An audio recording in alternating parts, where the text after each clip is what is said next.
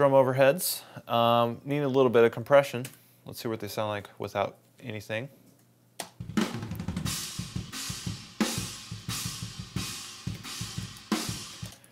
One thing I do like about how the drums were tuned is that it's got a nice mid-range punch to it, and I kind of want to accentuate that with how I mix it. So let me just find a nice little part.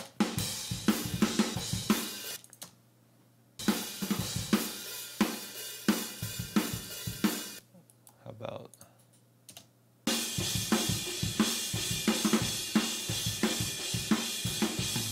cool, that's a good part. So I'm going to just loop this section, throw on some compression.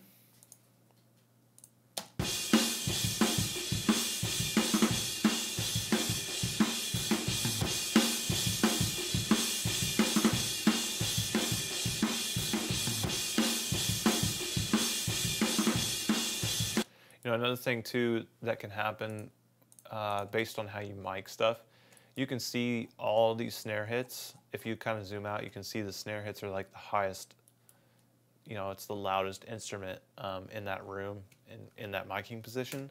So if you want to kind of change the bias to the compressor, you can use like an L2,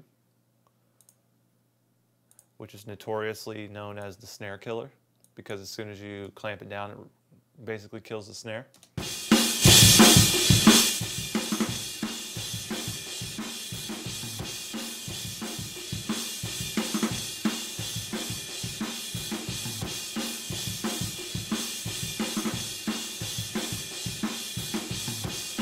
So you basically just want to set it to where it kills those snare hits, but it doesn't really mess with the cymbals much.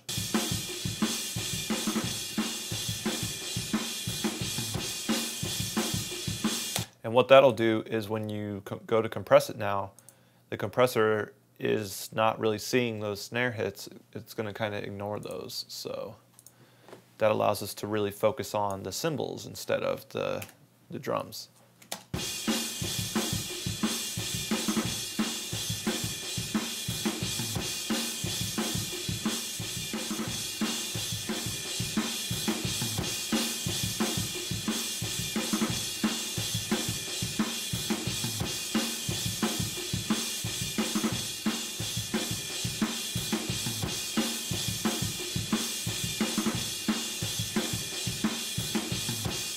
Cool, just a little bit to kind of glue it together.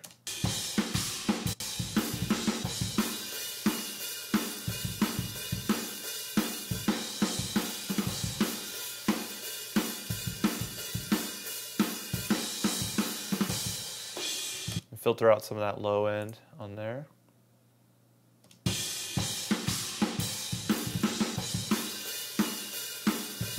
And then I'm going to bring up some of that chest low end.